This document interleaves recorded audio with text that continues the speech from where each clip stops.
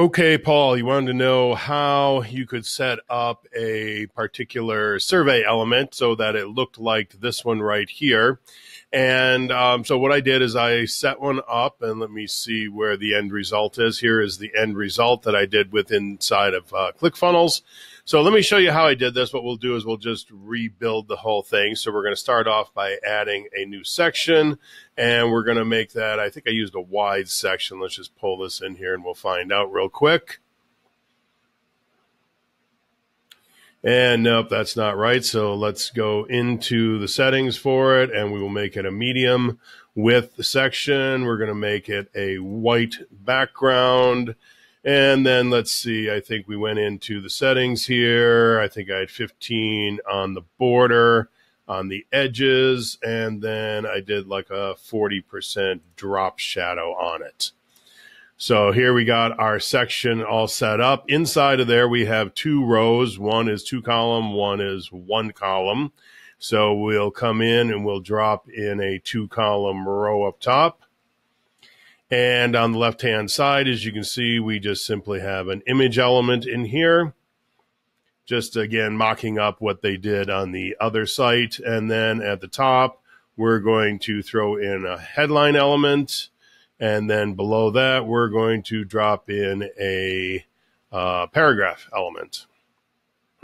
So we'll do that. Let's slide this over.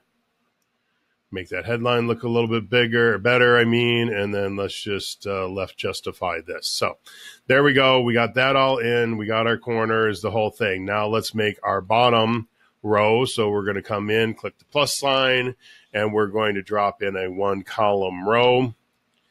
And then we have to decide what is this background color. So let's go back to the original, and we're going to right click. We're going to inspect on this, and we're going to find out what is the background color of this survey box. They're calling it right there. Here is the color. Best way to copy this, you just come in, click on that, copies the color out for you, and we'll come back into our survey. And for some reason that popped up top, so we'll put it down to the bottom. And now we will change that background color to that blue.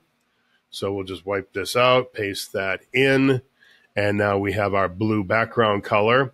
Now we got to get it to come all the way out to the edge. So let's come back into the settings on it, and we will take those settings down. I'm pretty sure we take them down to 0 if I recall, but here, let me click this out. I don't need that open, and we'll get it so I can see my screen a little bit better. Nope, that's not it. What am I thinking here? Oh, I know what I need to do. I need to go into the section. That's where I need to go. And while we're in here, let's just push this down a little bit so we're not jammed up against the top.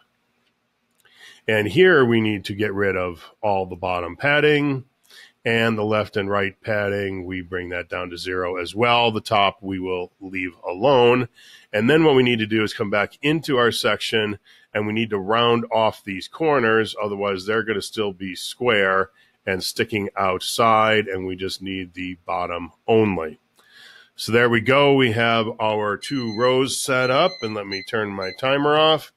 And so now all we have to do is the rest of this here is just a survey element. So we're going to jump into the survey element, and we'll come down. Survey element is right there. And for starters, one thing you're going to see is there is a bar here, which will slide along as people go from question to question. We're going to remove that. We're going to put in a sub headline. And then we're going to set up these buttons so they are side by side instead of stacked on top of each other. And we also have to get rid of the radio buttons as well. So we're going to come in. We're going to start off by clicking on Edit the Survey Options. And we'll come into Settings for starters, and we will turn off that progress bar, so we don't need that anymore. Then we will come into our question, and all it said there was question number 1, question 1, colon. I think it was all capitalized, but we don't need that. And our 2 responses were yes and no. That's all we needed to know there. And our subheadline, what did that say? Let's copy this out exactly. Do you have cravings? Okay, we will copy that out. And we will put in our sub headline there. So we don't have any thumbnail, so that can be left as text only. Vertical list, what we need here is a 2x2 list. So you're going to have, that's what makes them side by each, whereas right here, the vertical list will not do that. So we got a vertical 2x2 list. And then the circle, we want actually to get rid of the radio icon completely. So we're just going to hide that. Now let's click out of here. We got to go back into it. And then we're going to go to advanced.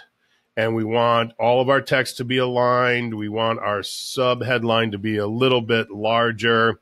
And you're going to see right here actually picked up the CSS. I should have thought of that. It's already picking up the CSS, but we'll turn that off and then go into what that's going to look like.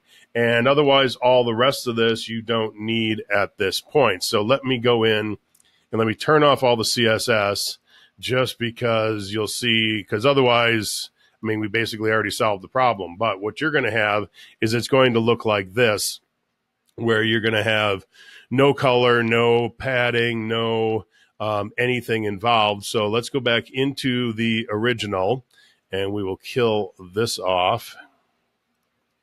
And oops, let's turn that off too. So what we want to do is we want to right click on that button that they have existing. And we have to look at a couple of things. One is the background color. So here we can come in and we can pick out our background color. And then a couple other things. They had this really cool box shadow. I'm going to turn off the box shadow and look what the buttons do. So it's pretty complicated box shadow. So I just pulled the CSS straight out of here and put in that box shadow. But the biggest problem you're going to run into if you've got none of the CSS turned on is that, again, I will inspect this element, is getting these things to line up properly. So let's go in here and give it a second to pull up. So you got your survey radio option text. That's the main thing we want to look at. And so one of the issues we have to do is we have it floating to the left, and we want to turn that off. And I'll show you the whole thing here in a minute. And then up here where it says survey radio option, we also have something here known as display flex, and we want to change that to display block. And so we will change that. And I think, oops, what just happened here? Jumped out of there for some reason. Let's go back into the elements. Come on. There we go. And so after playing around with it a little bit, I came up with a bunch of CSS. So I'll just show you what that looks like and explain it as we go. So here we had the survey radio option display block that had been where it said display flex before. So we changed that. Background color on hover is transparent because inside of the survey element itself, when you hover over it, you got like 5 or 6 different color options for hover, but we don't want any color at all. So I turned that off. So if you want some sort of a hover effect, you'd have to come back in and change that. And in fact, if we take, no, let's leave that as is. Let's, if we come in here, let's come into a live site. Let's save this first. What's going to happen is the hover effect actually is much bigger than the button itself. So if we come in here and hover over this now, you can see how big this is actually bigger than the button that we create. So if you're going to do a hover effect, you're going to probably want to do it inside of this element right here. So you'd want to hover on the survey radio option text, not on the survey radio option. But so then we come in here and we want to go text align center. So what that does is that will line up the yes and the no buttons right in the middle of the element themselves. We tell it to no longer float to the left. This is the background color. I gave it a little bit of padding on the top and the bottom just to make it a little bit taller. Put a little border radius on the corners of 10 pixels. And then we did that box shadow that I just swiped straight out of the other guy's code. We got font weight of bold, width of 90%, because if we don't go 90%, then they're buttoned up next to each other. And then I put 20 pixels of left margin in there just to be able to push them apart a little bit. And so that's it for the code. Let me just turn all this code back on. so you can see what it looks like. I can't get to that because I was in the way. And then let's jump out of here. We will save. And we will come back, reload the page. And everything should be all lined up nice and neat again. And as you, well, actually, that's actually an interesting effect. I don't think it was doing that down here. No, it wasn't doing that down here. So here it's doing that, just kind of lightly changing the color of the yes and the no, which that was okay, but this is equally as cool. So I'll have to do a little experiment to see what I got set here differently versus this other one, but either effect that you come up with will be fine. So that's it. Hope that answered your questions. Okay, just a quick update on a couple issues I walked away from on the last one here. First one was our issue here of why this is doing that versus what it's doing over here. And that's actually a setting inside of ClickFunnels itself. And then I also discovered as I was looking at this after I made the last recording that there's actually 2 lines in the CSS that I talked about in the video that aren't necessary. When I originally was testing this, I didn't have the 2 buttons set as vertical 2x2, and so that's why I had to put in a couple of lines of CSS, but now I've realized they don't need to be in there. So the first one is here where it says survey radio option display block. That doesn't need to be in there at all. And right here where we say float none, that won't have to be in there either. The really important line is the text align center, because if you don't have that in there, you can see right down here at the bottom how the yes and the no slid all the way over to the left-hand side. So the text align center definitely has to be in there. Everything else in here is really just about how the button itself looks. So we jump out of here and we go into our survey element again, and we come over to advanced settings, come all the way down to the bottom. What it is here, the difference between how these two were acting was whether or not I had on the grow and shadow or the default.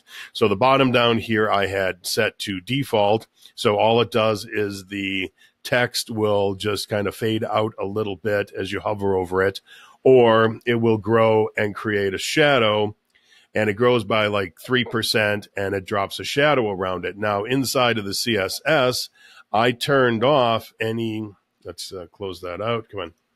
I turned off any background color, so there is no background color set in here. You could change it and you could put in a background color if you wanted to, but all it's doing now then is it's showing that shadow, the box shadow around the outside.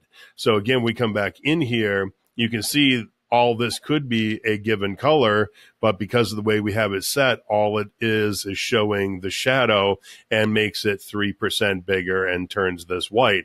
And I actually think that's a pretty slick way of doing this, especially versus having a different color be around the background there. So it highlights it really well. You have no doubt which one of those buttons you're going to be clicking on. So that's what I wanted to do, just come back in there and show you a couple things that I discovered right away before you got off to building this whole thing. So any other questions, let me know.